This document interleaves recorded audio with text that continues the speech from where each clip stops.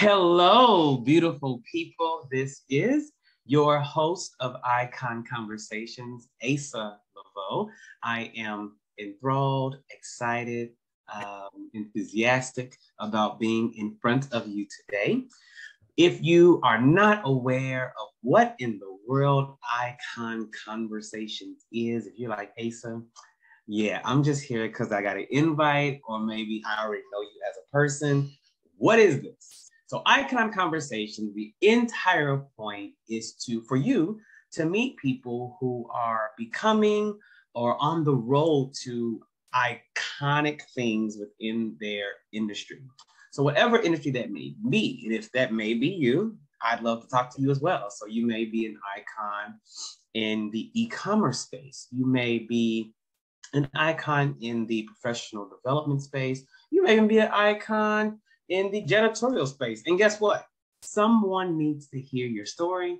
Someone is definitely waiting on you to say yes to coming to Icon Conversations. For those of you who have no idea about who I am, again, my name is Asa Leveaux, and I promise don't let those three little letters mess you up. It's not Asa, it's not Asa, it's not Asia. I promise you, it is none of those things. I'm here. I've been having this name for almost 40 years now, and I promise you, it is none of those things. It is Asa Leveaux, and me being Asa Leveaux, what I do is I catapult audacious entrepreneurs towards their next million by providing iconic, bankable deliverables, a lot of times starting with business automations. Now, how do I do that? I do that through my concierge agency called House of Icons. So shout out to Icon Nation out there, to all the money cousins in the room. And without further ado, let's just get into it, because we have someone today that what's the best word to say how I'm feeling about this? Because this person's all about words. So let's pick a word that means something, because words mean things. That's important to remember, people, ladies, gentlemen, humans of the world. Words mean things. So how I'm feeling right now about this human would be, I am feeling delighted. I am feeling delighted that this human has said yes to coming on to Icon Conversations. And if you know anything by now, I don't do this whole thing about their bio. Their bio is in the show notes. I don't do that. I let you get to know them in the most chilled and organic way through our time together, through this episode that all three of us are co-creating right now. So without further ado, hello, Heather. How are you this moment?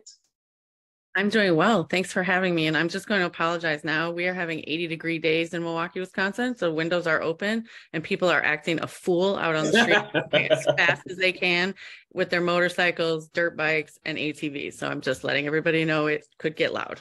It's completely okay. So if you all just heard Heather say that. So if you heard her say that, I am saying, since she gave you context, provide grace and space for this episode. I say again, provide grace and space for the episode. Because I don't believe in perfection. We're here and we're going to get it done. Point blank and period. So my very first question to you, Heather, before we get into it, I would love to know, what does being iconic mean to you? I think it means it doesn't necessarily come from external recognition. I think it tends to be when you know that you are singularly great at what you do. And you know that you have, I'm sorry, let me rephrase that. You know singularly that you are great at what you do, but you feel called to service to provide what you do to others. And I align, believe, agree. with that definition for sure. So there are some individuals that may not know truly who you are and what you do. So what field of business are you iconic in? I am a book editor for authors of children's books and adult nonfiction. Okay. So for those of you who may not know, I'm working on book number 7 right now. We're actually like right. A phenomenal cover, by the way. Thank you. And yes, she has been privy to the cover. I did let her see that before coming on. And so I understand what an editor can do to a story. Mm-hmm. Because a lot of times when you're writing a book, most times when you're writing a book, you are head down in the weeds. You're just doing your best not to faint in the process, to believe in yourself in the process, especially the first time around. Yeah. And you are just, making sure that the words come out and they get on the page. Like, we just make sure they get on the page. But in my experience, an editor is someone who makes the page magical, that makes the page come to life, that makes the page clear, absolutely clear. Because it is a shame when authors do all of this promotion around books and they have absolutely nothing tangible to read that makes sense. It's not concise. It's not clear. You feel like you are listening to Cookie Monster while you are reading the book. I'm like, why did they not get anyone to edit this? Yeah. So what has been your experience editing? So I think that I think what people need to understand is that when you are writing a book and publishing it, editing is both the most important and the most expensive step in your process. And the reason why it's so important is because, when you spend your money on anything, right? You buy a car, a chair for your dining room, a blender for your weekend margaritas, whatever, right? I mean, maybe that's just me.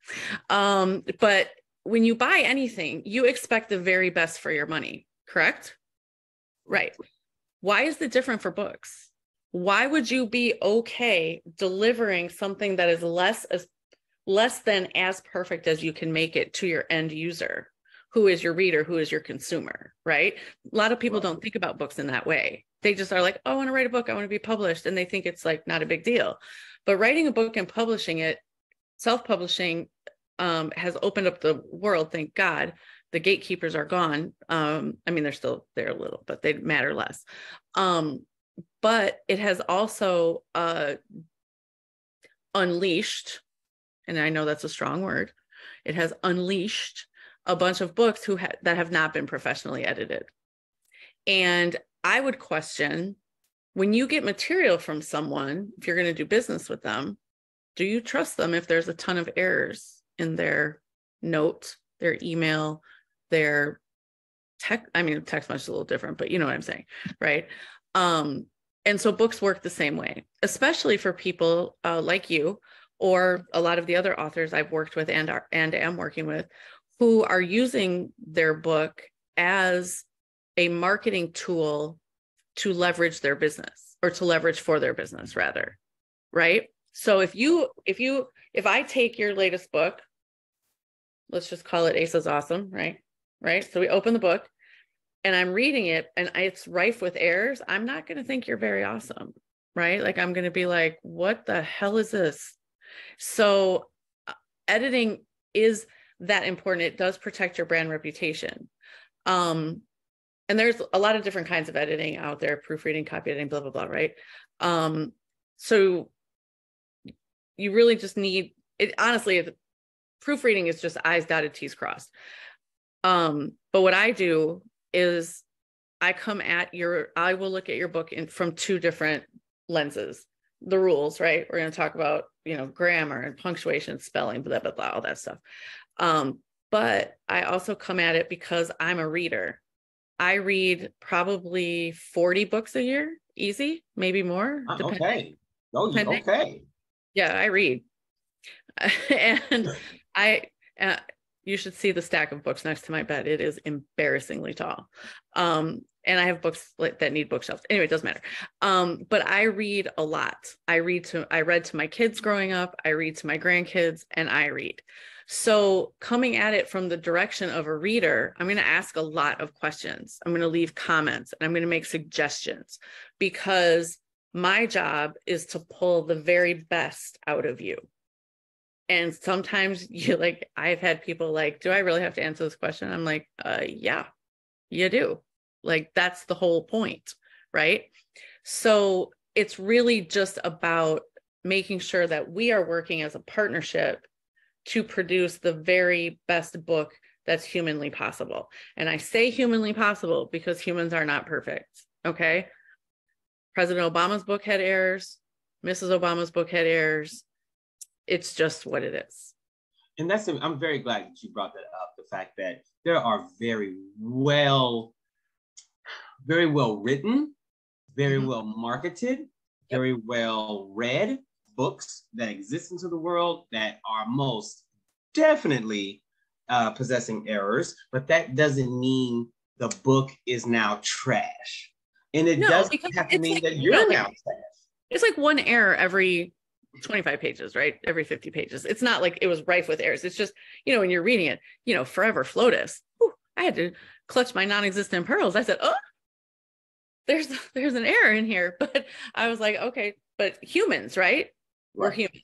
And so it is about producing the very best book that we can together as a partnership, so that your end user is taken on the journey that you intended them to take. Correct. And that's key. Now, some authors, because I've been around authors for quite some time, some authors don't truly understand that part about taking them on a journey. Like truly taking them from this place to this place. What would be something that authors can consider when they are creating that outline to ensure their reader goes from here to here? So I think you need to start with the end. So what's your end goal? What do you want them to feel? What do you want them to do? How do you want them to think, right? Like, what's your end goal? And then how are you going to get them there? So it's like reverse engineering almost. But a lot of people get like super duper hung up about an outline. Like they freak out at outline. Oh my God, I can't do an outline. And I always equate it to, have you ever put together an agenda for a meeting? Almost everyone says, well, of course I have. I'm like, that's an outline. Your outline is a map, but it is a living, breathing document. It is not set in stone that it can never be changed, right? You may have chapter 2 is really chapter 6, and 6 is 3. Like, it might have to move around a little bit. That just happens. But for the most part, if you start at the end and you understand that you're taking them on a journey, you need to make sure that your points A to Z, all those dots connect. And that is another job for your editor. And that is another reason why you need one. Most definitely. And you're talking about the journey of the book that authors are, following and hopefully putting together for their readers. But I am going to use this to segue into your journey. So how did you, Heather, get into, because I've never heard a little person say, I want to be an editor when I grow up. I've never heard that in my life. Like, I've never seen a little 4-year-old little kid like, yeah, I want to be an editor when I grow up. They're like, wait, you want to do what? Yeah, most people say I want to be a writer, right? Like, that's what they say. Right. Okay. Exactly. So when I went to college, I'm going to try to make this short. When I went to college, I had the choice. I was choosing, do I want to major in writing? Because I went to a small liberal arts college where like journalism wasn't the major, it was just writing. Or did I want to go into music education? Because I had played the piano for over 10 years. I was in choir. I knew music theory, blah, blah, blah, right? So they said, well, to graduate with a degree in music education, like you have to give a recital. And I was like, I'm sorry, what? you have to do, huh? And they were like, yeah, you have to give like a recital. Like if you're going to sing, you got to sing. If you're going to play the piano, you got to play the piano. I was like, okay, I have never sung a solo in my life. I always sing as part of a choir or a small group, right? Number two, these are small hands. I cannot physically stretch some of the octaves that are necessary, right? Which is where the music theory comes in, because then you can kind of rewrite it without compromising the artist's work. But anywho, I was like, what do you have to do for a writing major? And they were like, oh, it's just a project like between you and your advisor. I was like, writing it is. Okay. Okay. And I dreamed of working in the news. I wanted to be a syndicated columnist for the Chicago Tribune. That's what I wanted. It didn't quite work out that way, clearly. But I have worked in competitive news markets now for over 20 years. Wait, how old am I? Oh, yeah. Wow. Okay. Yeah. like 25 years. Wow. Crap. Okay. Yeah. So I think my love of reading plus being a reporter, right, which makes me ask questions, I'm curious, reading, I know grammar, I know sentence structure, that's been my whole life. I've made a career out of writing. In news markets, I've been a content marketer, I've worked in PR. Sometimes all at the same time, depending on what my day job was and what my freelance gig was, right? Mm-hmm. But then so I was working in the marketing department of a law firm, and during the lockdown, and it was not great for my mental health. I had a lot of personal joy, but I needed some professional joy. And so I like a couple people finally were just like, look, are you going to do this? Or are you not going to do it? Right? Like, come on. And so I said, all right, well, fine. And I started the business. And my friend Sarah from college was like, so you're going to get paid to do what you do for us for free. And I was like, yes. Very nice. So I mean, you've been editing your friends and family's documents all this time? Yeah. Yeah. Like Sarah, my friend I just mentioned, I edited her master's thesis. Whoa. Yeah. Yeah. And she had this one paragraph, every single sentence started with the. And so I put a note in the margin. I was like, the editor is distracted by all the sentences in the paragraph that begin with the. It's like, what's happening here? Exactly. That's needed. That's so necessary. Yeah. So I've edited my kids' papers when they were in school. I wrote and edited papers for people in college, but that's just between us. Yes. Understood about that. So I would love to know, so you make the decision to do editing, you leave the law practice you were a part of. Mm-hmm. Now, how do you get your first client? So I was very lucky. At the same time that I was forming the business, I belonged to a group run by Malika Holloway called Social Proof Success, right?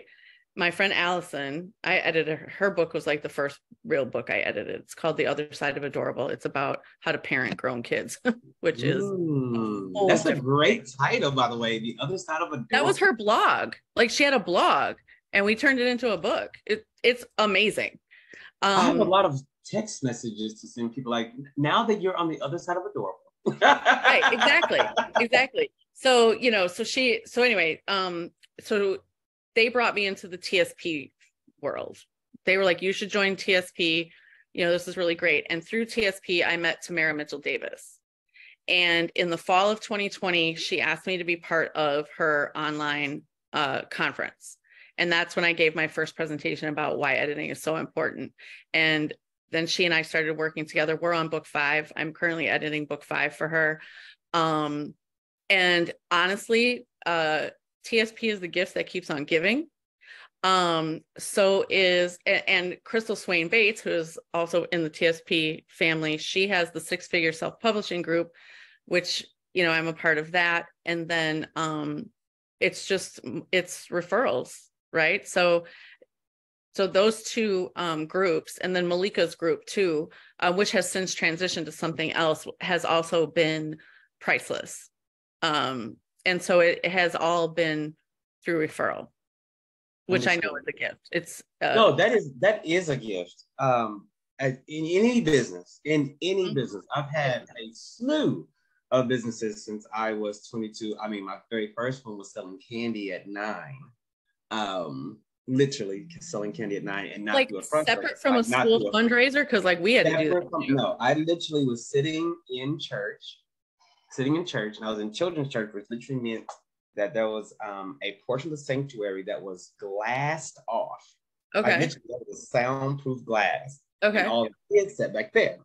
And so I like the soundproof glass. That is genius. it was genius. This is the 80s. This is the 80s. So soundproof glass, and I'm looking around, and I just see everybody asking each other for candy. Okay. I'm like, okay. But then it's like nobody has candy. But 5 to 10 minutes before offering time, Everybody's got money. the glass comes open because the parents are, motioning to their children, come here so that I can put a quarter in your hand, $1 in your hand, so you're not going to embarrass me by not going to the offering plate and not having anything. Right. Now I'm like, wait a minute. There's money in the room, but there's no candy in the room. And this is my 9-year-old self. I'm like, well, I don't understand. If the money's up there and they're back here, but they just got it, why can't they have candy? So literally that night, and I say, this is my first angel investor, or my first pitch. This is my first angel investor. My mother was my first angel investor, and this is my very first pitch. Okay. We're in the car, heading home from church. And I said, so Mom, she said, what? I was like, can we go to Crest? Crest is a chain of grocery stores here in Oklahoma City. Okay. She's like, I said, when we go to Crest? She said, what do you want to go to Crest for? I said, I want to buy candy. She said, why do you want to buy candy? So I told her. She said, okay, what you going to do with it? I'm like, I'm going to sell it. She said, you are? She said, well, how are you going to do it? I said, I guess we need to get some candy and just put it in a bag. And then I'll take it to church. And I'll take it on Sunday. And she's like, okay. I said, but I don't have any money. She said, well, I'm going to give you some money. You got to pay me back. I said, well, how much are you going to give me? She said, I'll give you $10. So with that $10. That's like $1 million to a 9-year-old. Exactly. But luckily, she was also my CFO. So she went to the grocery store with me to ensure that while we were there, I did not, overspend. I stayed within the parameters of the budget. We bought because Ziploc storage bags just came out. So a lot of Ziploc storage bags. So I had like a gallon bag, bought all this cheap candy, put that in the bag, and now I was ready to go to church. Sold out my very first Sunday there. I felt amazing. I felt like I had walked the stage of a 6-figure or 7-figure award. You couldn't tell me shit. I was the dopest 9-year-old, and I was the dopest 9-year-old you ever seen. Hell yeah, you were. he got money. Like it was a thing. And then I thought the little girl was cute, and she was like, "Oh, so you sell candy?" And then she stole all my candy. Wah, wah. And my money. Oh, that's worse. So that was the first and last partnership I've ever had. I understand. I understand that. Yes. First and last. So what that story reminds me of is just the ability to persevere. I didn't have any perseverance, of course, at 9. Not at that time. And perseverance for me came around when I was like 13, when I had lawn care service. But what has perseverance looked like for you in the editing world? Because sometimes we think that, well, there's authors everywhere and there's books being written every day. So an editor wouldn't have any problems. Well, you're not wrong. There are books being written every day. So perseverance, it first of all, it takes stamina to write a book, right? It takes a certain amount of stamina. That again. It takes stamina to write a book. But it also takes stamina to edit one, right? So, and I don't know if it's I mean, there are droughts just like there are with any business, right? Like It just happens. And it's not seasonal. It's not like, Black Friday seasonal kind of stuff, right? It's just depends. But that's when you have to, create more content, invite more people into your world, work your connections, ask the question out there. Is anybody writing a book? How can I help? So it is really about that. And I do, books are really, really important for a number of reasons. And I had a conversation with someone in Atlanta last month at the mastermind event that we were at. And they asked me, because ChatGPT and AI is a big thing. And they said, how do you feel about AI writing a children's book? Absolutely not. Absolutely not. And the reason why, and I use AI, I use AI to create content because that saves time. I have 11 emails I have to create for workflows that I have somebody putting together for me. Am I going to write all those? No, sir, I am not. I will shape them up to make sure they sound like me and they're, sound, but I'm not writing all of them. But the reason why I say no for books is because children's books are often, almost always, a child's first window into the world outside of their immediate family and outside of their home. And I feel like because they are often, kids have imagination, right? You'll see a 1.5-year-old playing whatever, but if that 1.5-year-old has been read to from the time they came home from the hospital or from the day they were adopted into their family or whatever, their imaginations are a little different.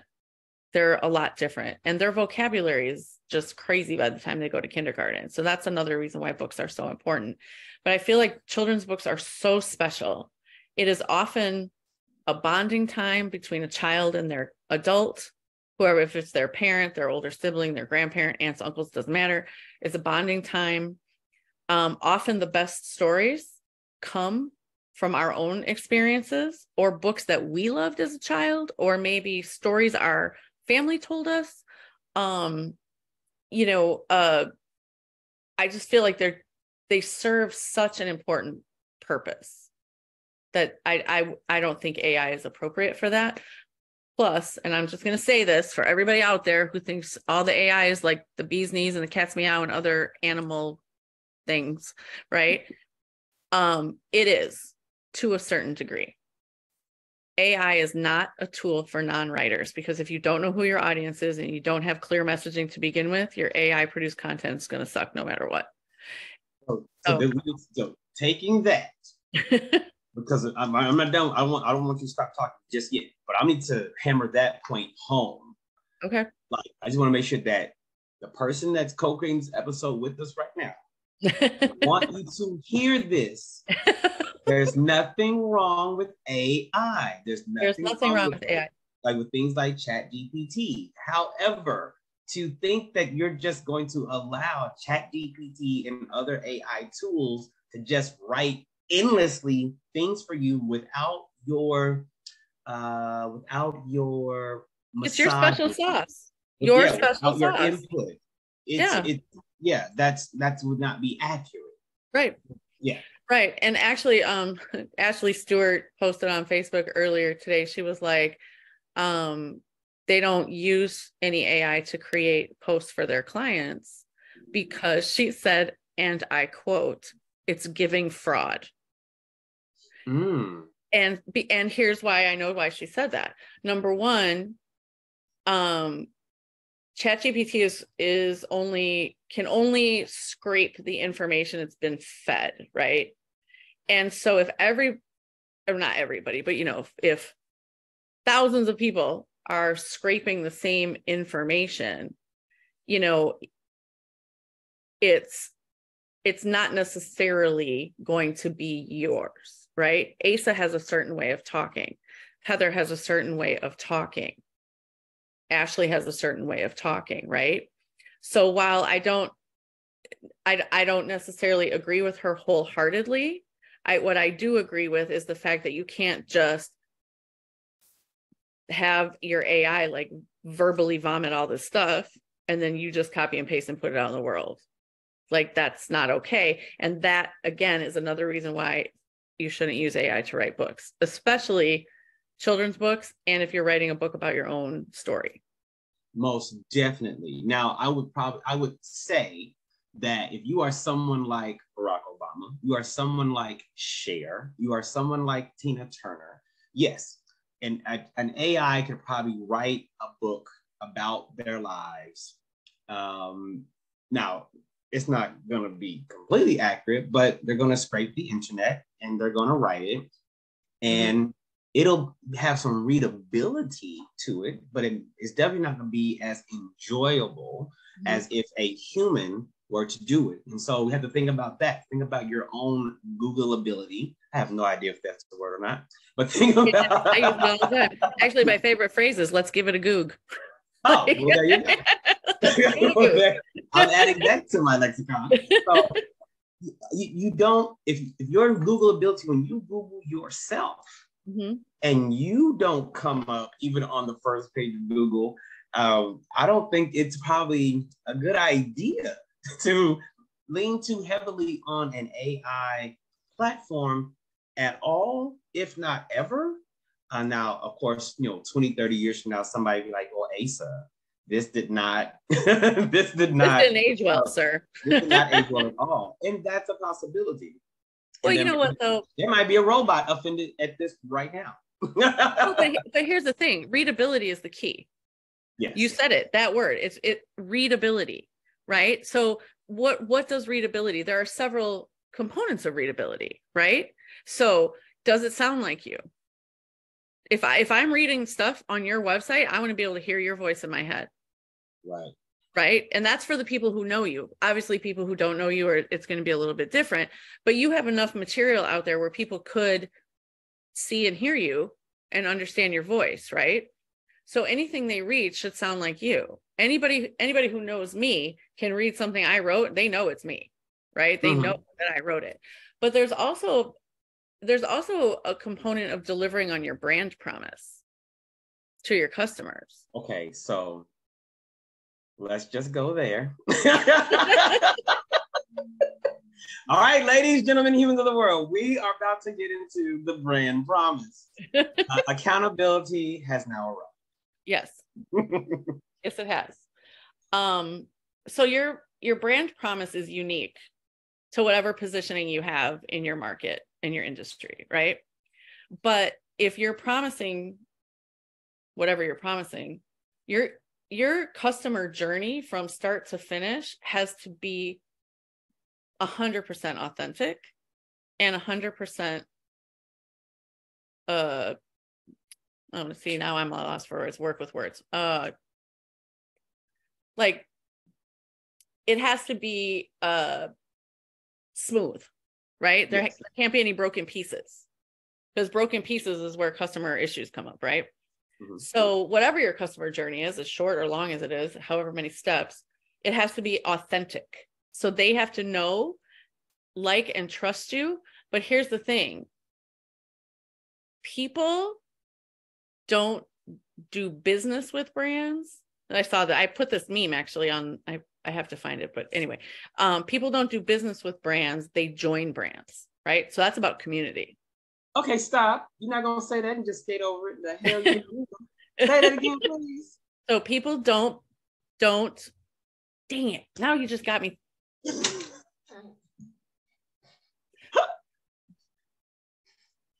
People don't something brands, they join brands. I can't remember now. It's just that fast. Support brands, they join them? No, it's not about support, because if they become part of your community, they're supporting you, right? They don't support brands, they join brands, right? They join them, right? It becomes a community. You build that that customer loyalty, customer retention, all that stuff, right? So if you are overtly relying on AI to produce your content, you are not delivering on your brand promise, and you are not encouraging your customers to be part of your community. So we're not done with the conversation at all, but I have to say, I was not prepared. I was prepared for you, yes.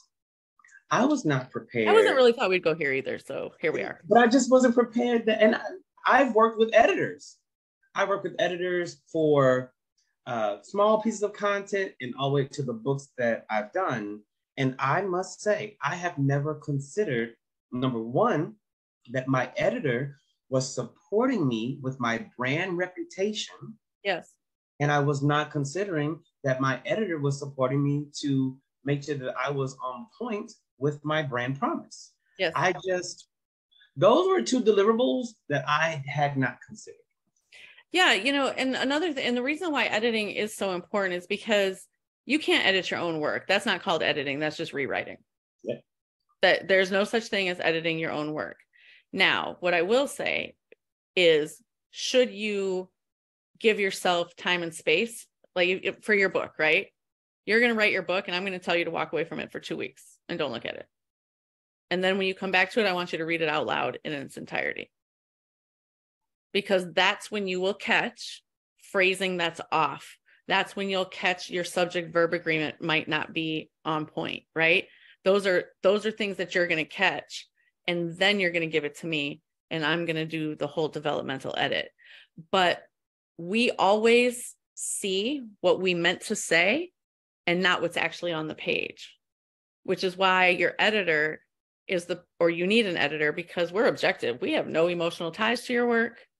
We have an arm's length view. We're completely objective. We just want to make sure that whoever ends up with your book in their hands gets your entire message. They've gone on the journey you intend them to take, and they end up at the end of your book either feeling a certain way, thinking about things in a different way, or taking an action you want them to take. That's the whole point. That is the point. So, and that is for all your content, actually. Mm-hmm. So whatever content you're producing, like I ask all the time, like, can you look that post over? Because, I'm just typing on my phone or on, whatever. I'm giving a presentation next week at a conference in Puerto Rico. I sent it to, obviously you have to send it to the event person, but Tamara Mitchell Davis is the organizer. It's her conference, and she will look it over and let me know if I made mistakes. Right? Because I need that. I like to talk about that too. So yes, I know that you are an editor of books. Yes, you've done great. Editor of documents, press releases, and things of that nature. Let's kind of talk about, let's bring it even some steps closer to ourselves and talk about editing posts. Yeah, first of all, here's the thing. When you own a business, and for people who are like, I don't own a business, I work at a company, all I did was write a book. You're a business owner. You wrote a book, that's your business. Because 20% of the 100% effort was writing your book. 80% is marketing and selling. So now you have a business. So you are the face of your brand. You are. Every individual. Asa, Heather, Ashley, Tamara, we're all the faces of our business, right? That includes every word that you put into the public. Every written word that you put into the public. Would you even go as far as to say every sentence, every paragraph is a brand representation? Yes. Yes, absolutely. I hadn't considered that. Yep. Yeah, you are your brand. Of course, now that you say it, it's like, well, duh. But it's one of those things, right? I'm told stuff, or I listen to stuff every day where I'm like, oh my God, that makes all the sense in the world. And of course I knew that, right? Yeah. But until somebody else says it, then it brings it home. It happens all the time to people. This is really good. I got it. Okay. For those that you are co-creating this episode with Heather and I, and so far with Heather and I, you and I have found out about Heather, the creator of Pens and Proof, that she can do these things for you. She can create your brand. She can help manage or save the reputation of your brand and ensure that you deliver upon your brand promise. Like that's kind of beast mode. That one industry, one person couldn't literally do that. Like create a brand, manage the reputation of that brand, and ensure the brand promise of that brand. Yeah, it's all through editing. And here's the thing too. A lot of people who edit books don't also edit copy like that. But I come from a content marketing world. So I worked at an e-commerce company in the kitchen and bath space. And I was the communications manager. So that's what I did. I created blogs. I wrote email nurture sequences. I did social posts. I did all of that stuff. And then when they, whatever, they're not in business anymore. But when the company decided to launch a new brand, we brought on an agency, and then I was the liaison for the agency. And so then I edited all their writer stuff to make sure it aligned with the company. So when you talk about pins and proof, you got lots of proof. I got receipts. Yes, you have lots of receipts. Yeah, when you say you've been doing this for over 20 years, yeah, you did not just say, I was good in English in high school, and then I did all this other stuff that had nothing to do. And then, I was thinking, I should start editing books. Like that was not your journey at all. No, I've been writing and editing like my whole adult life. I launched a news website 10 years ago with a friend of mine. Because you did what? Oh, you didn't know? Did I never tell you that? No, I didn't know that. No. Who launches the whole news website? You mean like a BBC, like a CNN, like a public post type thing? Yeah, it's called RacineCountyEye.com. Yeah, RacineCountyEye.com. It's still in existence. So have you heard of the patch networks of news websites? Did you ever hear of them? Yeah. Tim Armstrong started them. He was with Yahoo or something, and then he went to AOL. Anywho, it doesn't matter. There were thousands of patch websites across the country, including here in Wisconsin. And we covered, like, if this is the city of Milwaukee, we covered like the half circle. So it's like for communities that didn't have a dedicated news source. Mm-hmm. And so they're very hyper local sites. Yes. So I covered the villages of Mount Pleasant and Sturtevant in Racine County. Now, you would think that a village of 7,000 people and another village of 26,000 people wouldn't have that much news. Au contraire, mon frere. I was busy. I worked 12-hour days. For reals. But anyway, so patch ended and we all lost our jobs on the same day, which sucked. But somebody in our community got Denise and I together with a lawyer, a business person, and a web designer, and said, patch is ending. That is unacceptable. What are we going to do about it? And we were like, we don't know. What are you talking about? And he was like, you do know. Get it together. And that's how it started. And so we started our news website. I got out of it in 2016. It was just too much. And I wanted to be a normal person, because when you're in the news, you can't really express opinions because you have to be biased and whatever. Right. And I was kind of done with that. So, and I was tired, and Denise really had a better handle on like the business side of it. And I was like, please go fly, because you clearly, this is like your passion and this is what you want to do. And she's still kicking ass and taking names today. And I started working with her again. So I'm doing some news stories again, because news is just something, once you're bitten, like an infection, never goes away. Okay, so even though I don't get the reporting side, I definitely get because of course the reporting side is the down and dirty of it all. What I got the bug with was when I did my very first in-studio interview at a local morning news show. Sure. And I was like, all the lights and the cameras and there was absolutely no audience. No, I mean, it doesn't matter. You knew that they were behind the kid. They were at home. Yeah, you knew. And I was like, okay, so I could do this every day. Like this feels at home for me. So I definitely understand how that biting of the bug works for sure. Yeah. The problem with that though is now that I'm a business owner and I have to put myself out there, it's deeply uncomfortable because I'm not used to that. Right. So now I have to get out there and I have to talk about myself, and then I do this service and then I can help you and I can do this. And you know, that book that you keep putting on your to-do list every year, but oh God, now we're flipping the page to another year and your book is still not written. Like I have to talk about that stuff. And so for me, it's a little hard, but I'm getting better at it. You know, oh, think about it. I mean, an editor is by nature someone who supports you in the background, because I mean, have we ever seen a celebrity editor?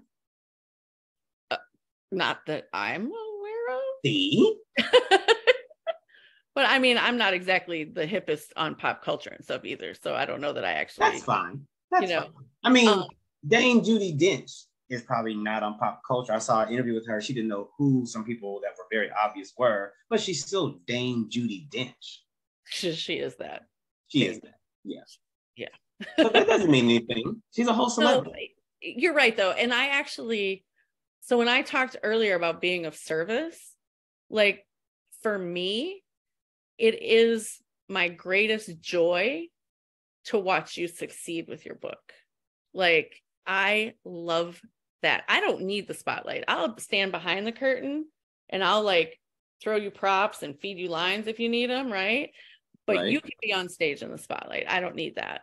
I want to be the person who's supporting you, who is making sure that you get this thing done, that you can close more sales, get on more stages, you know, increase your brand authority, get your subject matter expertise out there, and be the person who is helping other people transform their lives based on what you know and you've experienced. Indeed. And so, so that whole joy that you're talking about, that's your joy. And for you money cousins out there that are saying, you know, I haven't finished my book, I haven't even started the book that I would love to create, and that would be my joy. Heather is literally here saying her joy is to support you in you creating your joy. So align your damn joys. Like, just do the joyful thing. Yeah, you know, and a lot of people too, like I think writing, a lot of people don't start their books because, as you know, writing is a very solitary activity because you're in your head, right?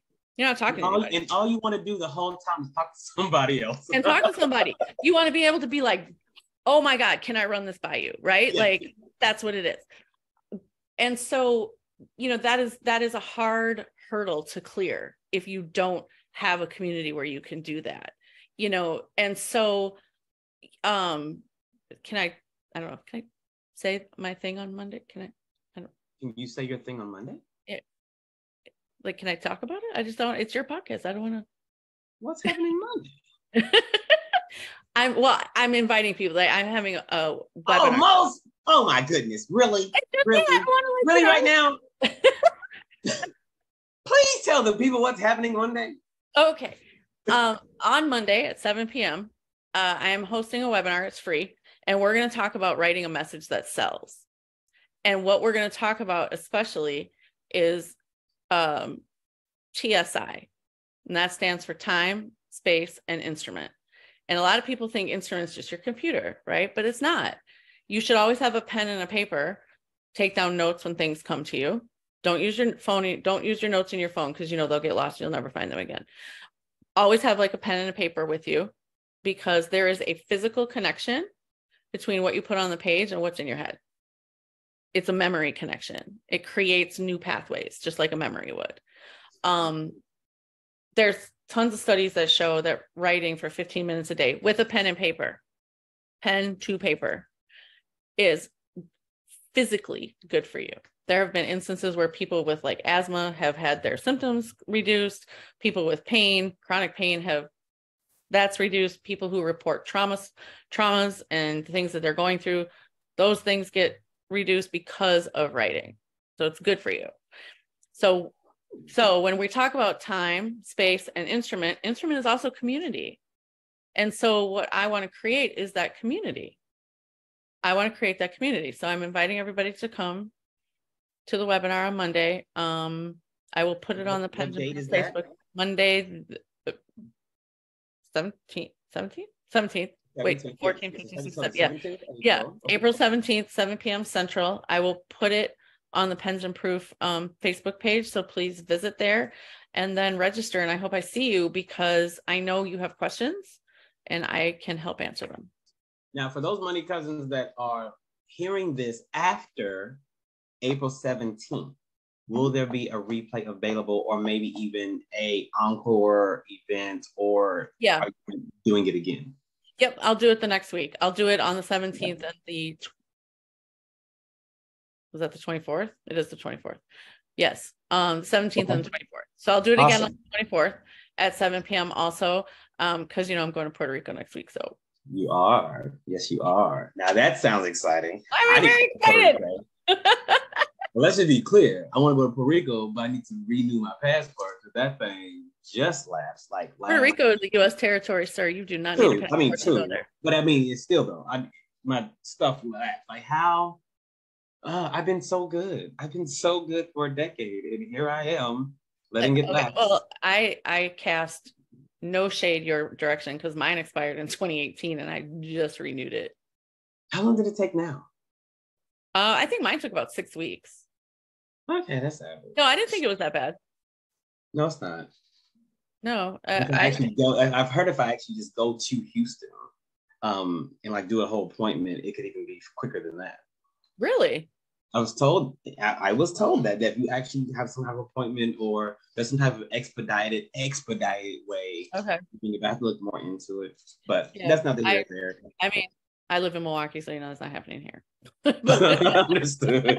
But I can easily make that drive or that trip down to Houston for sure. So the event's taking place April 17th, and then again the following week, going over TSI, time, space, and instrument for the writing process. So you all, money cousins, if you're ready, and if you feel like you're almost kind of not ready, still attend, get something out of it, so that when it's time to do it, you have more tools and resources for when you are ready. So we're going to talk about writing a message that sells too, because the whole point of you writing a book is, some people just want to be like, I published a book, right? But that is not the case with most people. Like there's an investment, even with self-publishing, that's still an $8,000 to $10,000 investment, right? Yeah. Again, editing the most important and the most expensive piece of that. Just gonna put that in there because that is facts. It's facts. But so you need to get a return on your investment and then make money also, right? So your message has to sell. So how do you put that together? Accurate.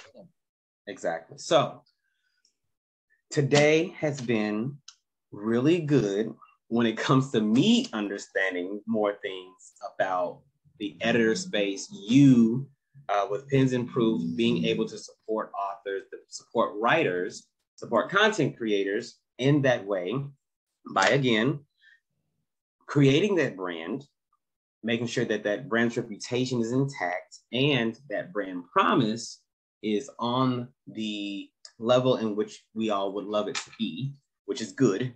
Like we don't want our customers to feel like our brand promise was taken advantage of or broken or anything. Or not even communicated clearly. Or not communicated. And it's not even just AI created content. A lot of people have VAs that are overseas. English is not their first language, but they're creating content. And then there's also PLR, private label content, right?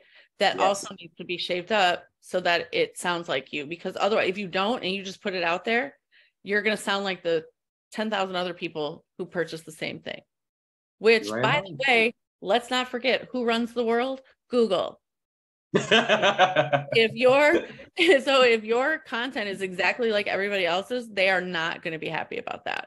Right? Like it does need to have a certain amount of uniqueness. It needs to be unique to you.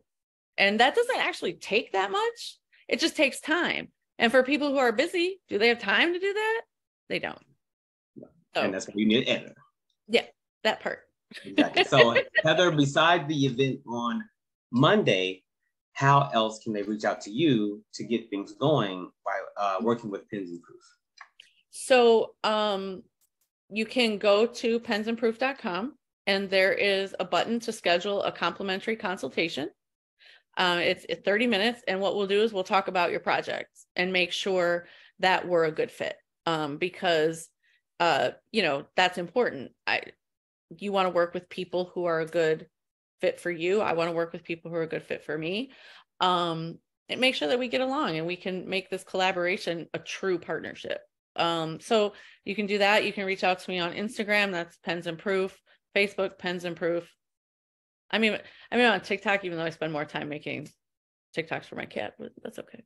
And I'm not that crazy cat lady, so don't like TikTok. I only have one. I have one. Yeah, you're not a crazy cat lady if you just have one. No. Yeah. Now, you're knocking on the door. Yeah, I'm not doing that. That's not ever, no. Yeah, that's too much for me. I'm like, I'm out. So, yeah. But thank you for coming on. Thank you for spending time, like really letting us know what it means to be in this editing industry, serving people in a very iconic way, and definitely inviting our fellow money cousins to be supported in this way, because I say this often. Yes, you can be a best-selling author, but I would love for you to be more focused on being a well-written author. And you can be both. You can be both. You can be both. I don't like it when people are bestsellers and I'm like, ooh, because the thing about bestselling, they bought it before they read it. And now you got the gotcha. And that doesn't feel wonderful to have the gotcha. You like, oh my goodness. Because I had a family member do that. It goes back to making sure that you are producing the very best product for your consumer. Yes. You expect the best for your money, and the person who ends up with your book in their hands expects the same. Facts, all the facts. So, money cousins, go register right now. That information is in the show notes. Please connect with Heather on all social that she mentioned. Those are also in the show notes. So don't feel like if you miss something, don't feel like, oh, well, it's over. No, simply go to the show notes regardless. Am I saying show notes? You did a couple of times, but I wasn't going to point it out. But it's one of the things, like you say it enough times fast, right? It's just all going to blur. Right. So let's say this correctly. In the show notes. Please go to the show notes. Please go there to engage with Heather so that her joy and your joy can be connected in a very joyous way. And as always, I am Asa Leveaux, dreams and radical blessings.